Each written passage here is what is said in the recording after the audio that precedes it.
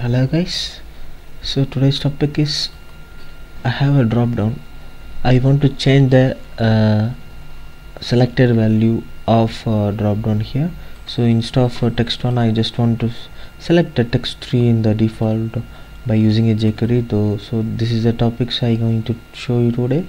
So let's flip here. I have a selected drop down. I have three options called options test 1 2 3 in the text and the value 1 to 3. So instead of value 1 default, it will be 3. So how to do that one? I just go and write the script here. $50. Okay, hash id select dot value. Okay, in the value I just add the value 3.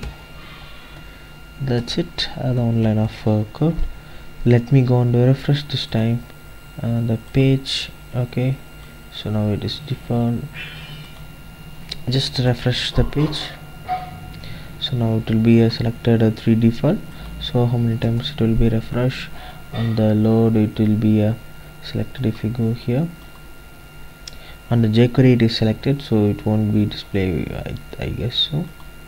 So my options is there, but default on the refreshing the page, see, you can see that default on the jQuery load it will select the third option. This is the way to select the value by using the jQuery. Thanks for watching the video guys.